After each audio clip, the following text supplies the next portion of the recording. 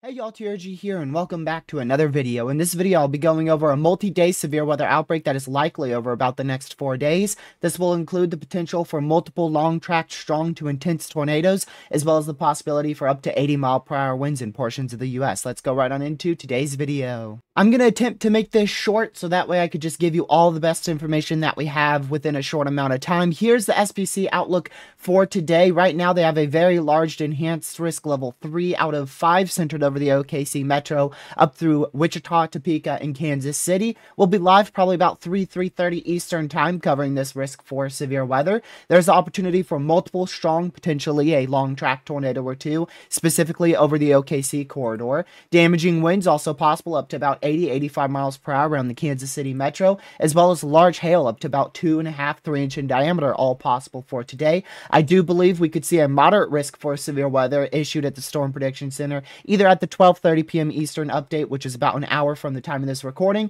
or at the 4 p.m. Eastern update. They will most likely expand that enhanced risk off to the south-southwest, and we could see a moderate risk introduction, probably over and near, if not a little bit more to the west of the OKC metro area. I think it will be a relatively small moderate risk if they do add it, because there's a small corridor along the dry line where we have increased confidence in supercells firing. Then we go into tomorrow's risk for severe weather.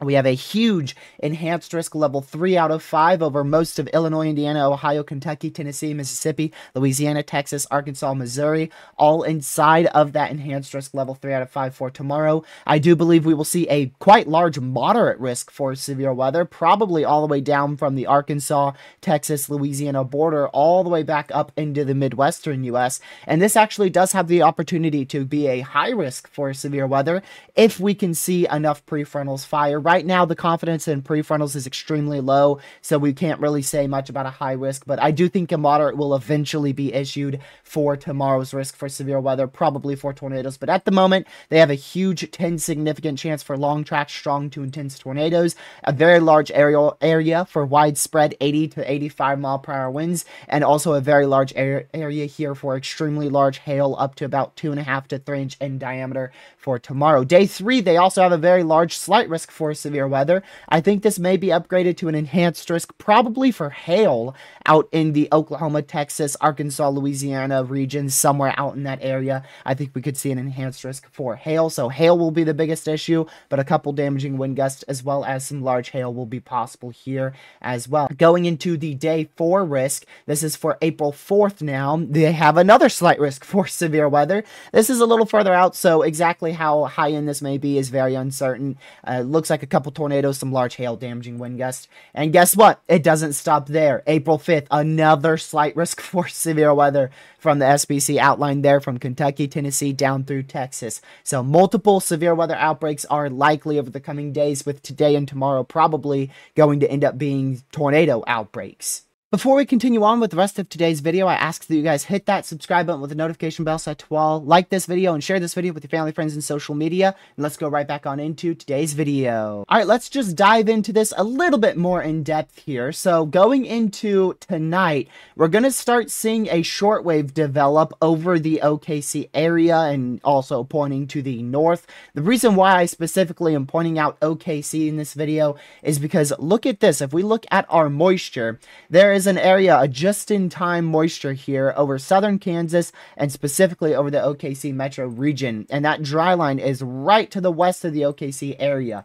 So we're probably going to end up with initiation along that dry line, and then as storms grow upscale, probably by the time they get to the OKC metro, we're most likely going to end up with a few strong to intense tornadoes today, possibly 1 or 2 long-tracked. Could be a very, very high-end risk day for today. Like I said, I think they'll end up adding that moderate risk. Confidence overnight has skyrocketed in supercells, most likely firing over the OKC metro or to the west, wherever that dry line may set up. And then by the time we get to about the 5-6 p.m. Eastern time frame, those storms will explode along the dry line. And then from 8 to 10 p.m., you've got that intense, potentially long-tracked tornado threat over the OKC metro area. Then going throughout the rest of today, going back to your 500 millibar wind speeds here, here. Now going into tomorrow, you can see that's when we're going to start seeing our very strong negatively tilted trough over the central United States continue to eject off to the northeastward. There is definitely some uncertainty with exactly how many prefrontals or how significant this threat for Wednesday may be, but you could see this entire area is in the southern exit region of the trough. So forcing is a slight question mark here.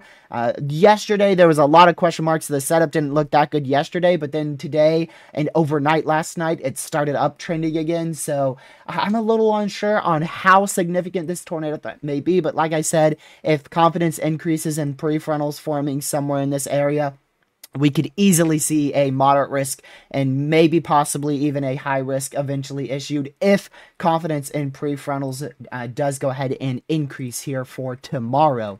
Going into Thursday, we'll continue that very large area of just troughing over the western United States. That's going to just bring a very large area of widespread damaging winds, widespread small to large hail. Like I said, probably going to focus over the Oklahoma, Texas, Louisiana, Arkansas corridor. Also, some tornadoes going to be possible there as well.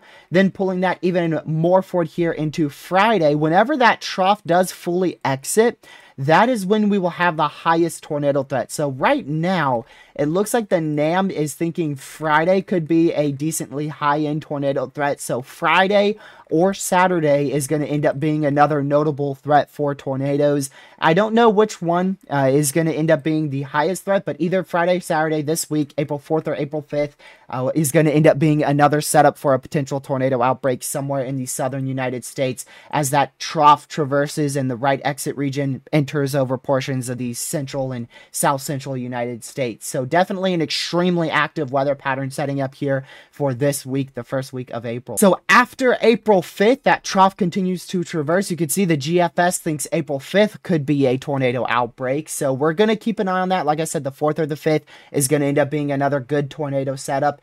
April 6th, that moves off to the east. I haven't looked at this just yet. Yeah, it doesn't look like much widespread severe weather there on April 6th. Maybe just the per usual mid-Atlantic squall line and southeastern United States squall line there. And then April 7th, that may be a severe weather day, but it's probably going to be the day where we start to get inactive here across the U.S. We're going to see a very weak high pressure building, and that should keep things on the calmer side of things. Now, we'll still see some apparently snow in the northeastern U.S. and probably the isolated severe threat in the southern U.S., but I don't think we'll see any major severe events from April 7th, probably all the way till about April 14th or so. Like I said, I haven't really looked at this, but yeah, you could see maybe around the time frame of April 14th or 15th, we'll see another trough enter the United States that might cause a severe threat. However, that's very far out. Just going off of the pattern-wise here, just looking at the overall pattern, I think we could end up with more severe threats going towards the dead middle and, of course, the latter half of April. The latter half of April should be extremely active for severe weather. So after this about week of severe weather, all the way up till April 6th or April 7th, after that, we'll end up with a good, solid, hopefully a week break without much severe weather to talk about. And then, like I said, towards the middle and especially latter half of April, we'll kick back up with severe weather in the U.S. All right, let's dive a little bit more in depth here with today's severe weather threat. So really not expecting much all the way up until 4 p.m. We're going to go live a little bit earlier, probably about 3:30 p.m. Eastern time to talk about this setup on live stream here. But about 4:30, maybe 5 Eastern, we should start to see some signs of a CU field or initiation beginning in or to the west of the OKC metro for today. You'll see the HRRR does initiate a thunderstorm here at 5 p.m. and then 6 p.m. that rapidly grows upscale. 7 p.m. we're entering that peak activity, peak ingredients over Oklahoma, southern Kansas, long track, strong to intense tornadoes possible. And then look at this, at 8 p.m. Eastern time, the HRRR takes a unfortunately classic supercell directly over the OKC metro area. area. Hopefully that does not end up happening, but it is a possibility for today that we could see a supercell track very, very close to the OKC metro area for today, potentially producing a strong, intense, long track tornado. Unfortunately, is an extremely real possibility for today, as model runs have really increased in that confidence of discrete supercells firing. That's why I think we could see that moderate risk over central Oklahoma. Then as we go through 9 p.m., that continues east-northeast of the OKC metro, approaching the Tulsa metro area, 10 p.m. Eastern, 11 p.m. Eastern, and then by midnight Eastern time, we start to see those discrete supercells tamper off, and we don't see much of a tornado threat with them after the 11 p.m. midnight time frame tonight. Then that's when we start seeing our damaging wind bag increase out here across Kansas, Nebraska, Iowa, Missouri. That should be able to produce winds as high as 80, maybe even pushing 85 miles per hour. And then we do have to go to a slightly old model run to progress further out than that, but you'll see that line continues going into about 4 a.m. here, progressing even further. This is about 6 a.m. Eastern, 7 a.m. Eastern. Still some thunderstorms ongoing there in Missouri. And I do think the HRRR is over-convecting a bit with this risk for severe weather out here in the southern U.S. So if we go ahead and pull this out all the way until Wednesday, actually, we'll go ahead and just do a bit of a broader risk area there. So there you go. That's a lot better. So if we pull this out to Wednesday afternoon, it has a lot of convection all over the western open warm sector here, right along that cold front from about southeastern Wisconsin all the way down to about northeastern Texas there at 2 p.m. Eastern for tomorrow. I do believe this is over-convecting. I think the HRRR is going to slowly get rid of some of this convection and not show it being as sloppy of a threat for severe weather. And the HRRR really shows the lowest end scenario for tomorrow. I mean, it really doesn't show nearly as potent of a threat as what some of our other model runs have shown, and it really only shows a big-time wind bag starting to form tomorrow night around the 9, give or take, 9 p.m. Eastern time frame is when that main severe threat kicks off according to the HRRR. But I feel like that's going to be wrong. I feel like we're going to see this change a lot over the next couple hours here as we get some better model data in, especially at the 0Z HRRR tonight. And again, if we are going to see a moderate risk or greater, it's going to have to be because of prefrontal confidence in front of that cold front, or maybe even along that cold front. We'll see if we see any discrete cells fire along that cold front. And the HRRR just isn't confident in that by any means. I mean, it still has a very notable tornado threat. We'll look at updraft helicity tracks here. And I mean, you can see it definitely has a tornado threat, wind threat, small hail threat all across the southern Midwest into the Tennessee and northern Dixie Alley areas here. So definitely still a tornado threat, but not as notable as what some other model runs show for tomorrow. So we'll see how things trend. I don't think they'll pull that moderate trigger today. For the day 2 outlook, that update's, I think, at 3:30 Eastern. I think we'll be live for that update. I don't feel like they'll pull that just yet because there's not enough confidence in discrete supercells firing in front of that cold front. So we'll just keep an eye on it, see which way things trend. But let me just show you the environment real quick for tomorrow. I mean, like I was saying, all we have to see is just a single discrete prefrontal here. We could see easily an intense, potentially long track tornado for tomorrow. Definitely a very, very high-end environment, very concerning environment there. Really not much of an issue with the environment other than storm mode. And storm mode is going to be the deciding factor for tomorrow's severe threat. And then tonight, let me just show you this environment. It's just absurd. I mean, it's just crazy. I don't know if we've seen an environment quite like this for the threat ever out in this area anywhere in the US. I don't know if we've seen an environment quite this high end, maybe except for like 2 days prior to March 15th.